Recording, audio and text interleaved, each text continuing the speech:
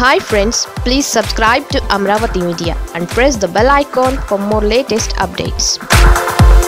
ఈరోజు ఎన్నికల్లో బలం లేకపోయినా రాజ్యసభ ఎన్నికలకి ఎంత హంగుగా వచ్చారో సో ఇదే ఇప్పటికీ కూడా ఆయన చిన్న మెదడు చితికిపోయింది అనటానికి నిదర్శనం.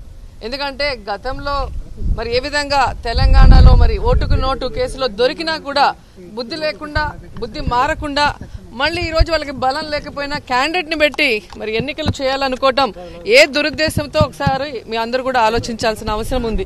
ఎందుకంటే తెలుగుదేశం పార్టీకి మెజారిటీ ఉండి రాజ్యసభ సభ్యత్వం వస్తుంది అనుకున్నప్పుడేమో క్యాష్ ఉన్న వాళ్ళకి ఇస్తాడు, కానీ ఈరోజు గెలవమని తెలిసిన తర్వాత క్యాస్ట్ చూస్తాడు. అండ్ మీరు కూడా ఎందుకు దళితులకు ఇవ్వలేదు అని చెప్పి జగన్ గారి మీద బురద జల్లాలన్న ప్రయత్నం చేస్తున్నారు. ఈరోజు దళితులకి న్యాయం చేసిన పార్టీ ఏదైనా ఉంటే అది వైఎస్ఆర్ పార్టీ. మా నాయకుడు జగన్మోహన్ రెడ్డి గారు చిత్తశుద్ధిగా ఈరోజు 25 మంది దళితులు గెలిస్తే అందులో 5 మందికి మినిస్టర్లు ఇవ్వటం జరిగింది, ఒక డిప్యూటీ సీఎం దాంట్లో ఉండటం జరిగింది. అలాగే దళిత మహిళకి మరి ఏ విధంగా హోంమంత్రి ఇచ్చి ఆశీర్వదించారో కూడా మీ అందరూ కూడా చూశారు. కాబట్టి చంద్రబాబు నాయుడు గతంలో ఏ విధంగా వర్ల రామయ్య గారికి ఇచ్చినట్టే ఇచ్చి తన క్యాస్ట్కి సంబంధించిన వాడికి ఇచ్చుకొని క్యాష్ ఉంటే చాలు క్యాస్ట్ అవసరం లేదనుకున్నాడు. కానీ ఈరోజు వర్ల రామయ్య గారిని బలిపశువుని చేస్తుంటే నిజంగా బాధగా అనిపించింది. అంటే పార్టీని నమ్ముకున్నవాడు పేదవాడైతే పట్టించుకోడు, కేవలం డబ్బు ఉండాలన్నది ఆయన రాజ్యసభ సభ్యత్వం ఇచ్చిన ఎంపీల్ని చూస్తేనే అర్థమవుతూ ఉంటుంది. కానీ ఈరోజు జగన్మోహన్ రెడ్డి గారు ఏ విధంగా అందరికీ న్యాయం చేస్తూ పార్టీని నమ్ముకున్న వాళ్ళు కానీ ప్రజలకి మంచి చేయాలని జగన్ గారి ఆశయాల్ని ముందుకు తీసుకువెళ్లాలనుకున్న ప్రతి ఒక్కరికి కూడా ఏ విధంగా న్యాయం చేస్తున్నారో మనం కళ్ళారా చూస్తున్నాం.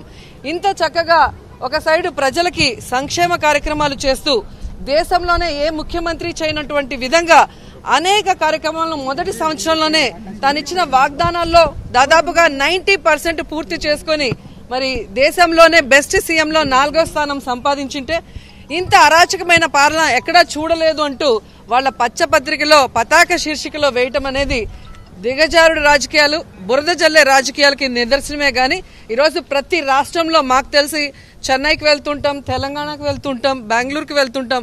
సో ఎక్కడికి వెళ్ళినా కూడా ప్రతి ఒక్కరు కూడా మీకున్న లాంటి జగన్మోహన్ రెడ్డి గారు లాంటి ముఖ్యమంత్రి మాకు లేకపోవడం దురదృష్టం.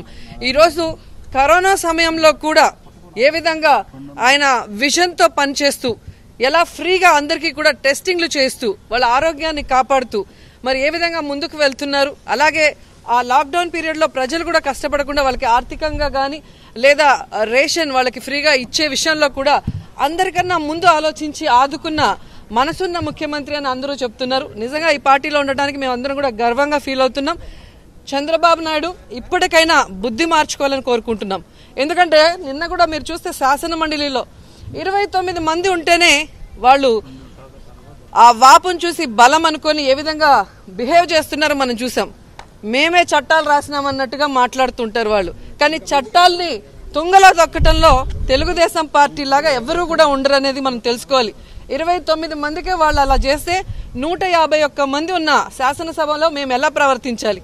సో అది కరెక్ట్ కాదని కూడా తెలియజేసుకుంటూ ప్రజలకి ఉపయోగపడేది, రాష్ట్ర భవిష్యత్తుకు ఉపయోగపడే వాటిలో సపోర్టివ్గా ఉంటే కనీసం వెనకున్న 22 మంది అంటే ఆయనతో కలిపి 23 మంది వాళ్ళైనా ఉంటారు, లేకపోతే అందరూ కూడా ఆ పార్టీలోంచి జారుకునే పరిస్థితి ఉంటుందని కూడా తెలుసుకోవాలి.